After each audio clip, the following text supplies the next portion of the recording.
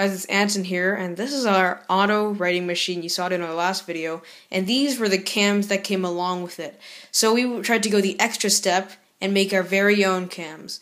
So this is the Chinese word for fountain, and we 3D printed these 3 cams. Now you see they're not really the highest quality. They're really rough actually in some places, but they do the job. So they're 2mm thick each, just like these ones here.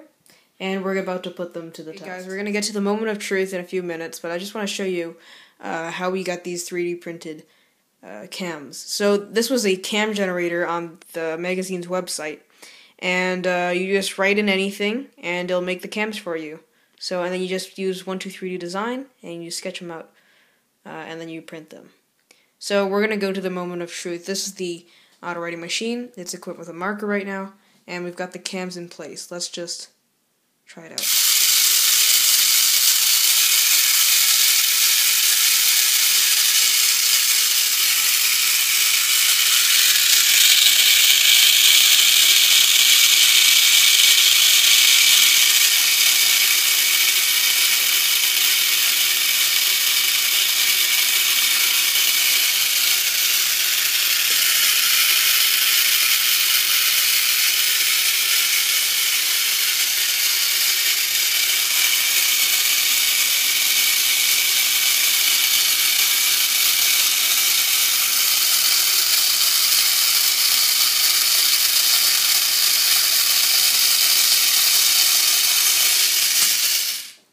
And now we're going to see how it compared. So this is the character that we wrote into the cam generator, and this is what we got.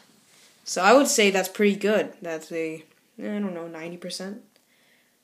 Yeah, so that's our auto writing machine. So you can go to the website to find out more about the cam generator and this cool model. I'm going to just take this out to show you how the cams are inside, because we didn't really do that last time. So you see the cams are just inside there, ready to go again. Yeah, so I'll see you next time. Bye.